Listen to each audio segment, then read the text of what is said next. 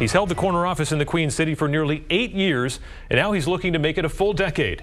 Mayor Ted Gatsas launched his re-election campaign a few days ago, and he joins us this morning. Mr. Mayor, thank you for being here. We appreciate it. Thank you very much. Make the case. Why should voters rehire you for a 5th term? Well, I can tell you, over the last 8 years, there's been a lot of great things happening in the city of Manchester. We've built a great foundation, and I think that the program that Dean Kamen's bringing into the Mill Yard will be the exclamation point on the Mill Yard, and I want to be here to make sure that we support it and get the city to grow even better on the foundation that we already have. Let's rewind a little bit to the 2016 Republican primary for governor. You came in 3rd. I believe that was the first time you had ever lost in an electoral setting. What did you learn from that experience? Well, I learned that, as well as people know you in certain parts of the state, they don't know you throughout the entire state. And certainly we made an awful lot of good friends throughout the entire state, and I look forward to campaigning as hard as we did in that election, because I don't think anybody worked any harder than we did when we ran for governor, and we worked pretty hard when we run for mayor. So we will continue that and move it forward. It was an all-out battle towards the end there. We'd be remiss if we didn't ask you about the campaign finance issue. Of course, the Attorney General's office determined you violated campaign finance law by accepting above the limit of contributions for a primary. That matter has been settled. You repaid the donors, but this could certainly come up as an issue in this race. What do you tell voters who are concerned about this? Well, again, it was something that I told the folks that made their contributions that if we didn't get past the primary, we would send the money back. So it was something that I understood that we were going to do. We didn't need the Attorney General to tell us to do it. We just might not have done it in a timely manner, but we were going to do it. You mentioned digging into some of the issues here in Manchester. You mentioned the Mill Yard and what Dean Kamen wants to do with the biotech industry. What can the city do specifically to help foster that as it starts to grow here? We have to make sure that economic development is a lot easier. The planning board process sometimes can run into some very difficult times, and we've got to see if we can't get people on the planning board that understands that economic development is pivotal in this city, and we've got to do everything that we can to make it easier for a developer. If there's something has to be done and the developer comes in and they tell him, here are the 10 things, give him all 10 things at once so that he can do them, and don't give him 10 and then have him come back in and there's 5 more behind it. Let's tell a developer exactly what they want done, and let's get it done, because time is very important to a developer. It's money. The Mill Yard is so unique, so historic. When it's busy, traffic and parking can be a real issue. What are some of the solutions there if we're really going to see a major industrial boom there? What can be done with the infrastructure to make getting in and out of the Mill Yard a little easier? Well, I think that there's no question that the Mill Yard is probably pretty close to capacity. And I think that the great thing that Army is going to bring to the city of Manchester, that it's going to expand it into the Gaslight District. And it's going to see that part of the city grow. And, you can see that we're doing the streets, and that's very important. But I see that as the next portion of the city that's going to grow. Manchester is still a ground zero in the fight against opioids and in the drug crisis. Your administration and community partners are doing a lot of work, but what is the plan moving forward, and how do you measure progress on this difficult issue? Well, I can only tell you that Safe Station is a program that's being looked at nationally.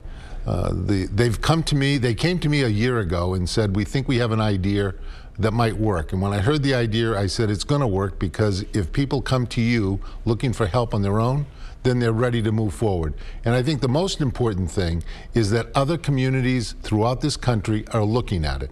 People are coming in nationally to find out what we're doing for Safe Station. Over the last 12 months, we've had 2,000 people that have come into Safe Station. The most important thing, that it's not only Manchester people. 65% of the people coming to Safe Station are from outside of Manchester, and we're helping them. Yeah, there is an element of fairness to this. Here, Manchester is taking on, we talk to people who come down from Berlin to access this city service. Does the fire department need more resources to be able to make this work for the state, not just the city? Well, I think they're there and they do their job, and certainly I've been talking to the chief, and I'm in pretty close contact with him on a regular basis. The most important thing that we have to find now is housing. We've got the treatment section, we've got the folks coming in at Safe Station, we get them to treatment. We now have to find a place for them for housing, because they come out of treatment at 4 o'clock and they have no place to go. And it's important that we find housing. We need probably 100 beds. Again, because of drug court and the successes that they're having, they also need housing. So the issue now is all about housing. Yeah, these sober living settings, how, from a municipal standpoint, do you ensure that the people who create these sober living situations are on the up and up, that it's not a situation that will turn negative for the people who are going in there? Well, I think that you can only tell that as a matter of time. There's no way that you can prejudge somebody. I think that everybody is attempting to put their best foot forward, and you have to wait and see. And time will tell whether the folks are legitimate or not. But I think that somehow the state and the city has to get involved to find some safe housing for them. Should there be specific consequences, though, when you find someone who creates essentially a problem property that is plugging those people back into a negative situation rather than a positive one? I think if that comes forward, we'll be having discussions at the full board level and making sure that we do everything in our power to fix that. Education, once again, will be a major issue likely in this race. Is Manchester's school system better now than when you took office in 2010? Well, let me just say, Adam, that I went to all 4 graduations just a short time ago. And I can tell you that the 2 valedictorians in both the Central High School class and in the Memorial class had outstanding speeches. And they talked about the great education that they got in the Manchester School District. Both of them did. One's going to Harvard, one's going to North Carolina Chapel. So I can tell you that it's important that we listen to the students, because they'll tell us what's wrong and what's right, and they're just talking about great things that happen in the city of Manchester educationally. The one thing we have to do, we must get it done in the next 2 years, and that's redistricting. It has to be done so that we get classes that are available in the elementary schools so that we can reduce class size. That must be done, and we have to find a way to get children out of the portables. You've said you want to rip the Band-Aid off when it comes to redistricting. What does that mean? Well, there are a lot of people that come in and say, well, I bought my house to go to school there, and now all of a sudden you're moving us. And I can appreciate that, and they're worried about their child, but children are more resilient than adults.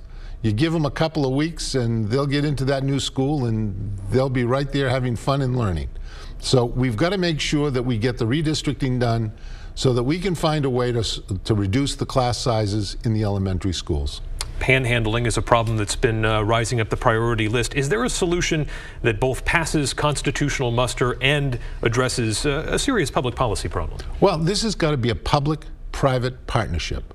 We have to get the word out to folks in Manchester, because people in the city are very kind. They will help people. But when they're handing them money, this does not help them. This just forces a problem that's very, very bad for the city of Manchester. So let's not pass out money to the panhandlers. Let's tell them to go get help at New Horizons or Families in Transition or other places that we have in this community, but let's not give them the money.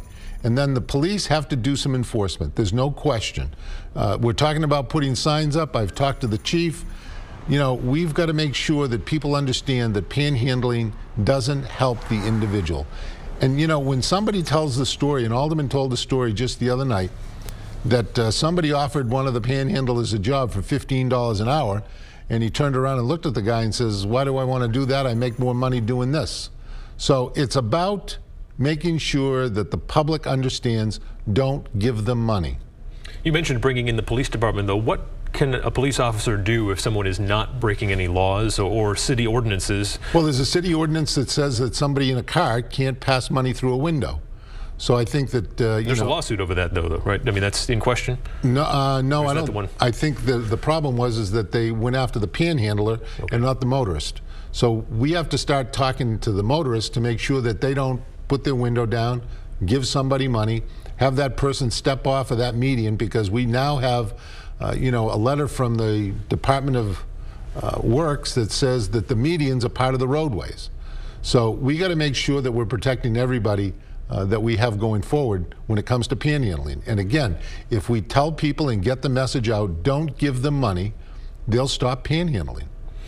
Like it or not, this race is going to be viewed as something of a barometer for our national politics. We know that Manchester is a lot more complex than just red versus blue. But for voters who are out there, should they see Mayor Ted Gatsas as a strong supporter of President Donald Trump? Well, you know, I can't tell you and figure out what they do in Washington. I can only work on the things that we have here in Manchester, and we'll continue to do that, and we'll work on it. He's the President of the United States. I respect that position, and certainly if there's a way that I can talk to somebody to get funds into the city of Manchester, it's certainly something that I will do. You won by 64 votes in 2015. It was an absolute triumph for your political ground game and your ability to turn out your voters here.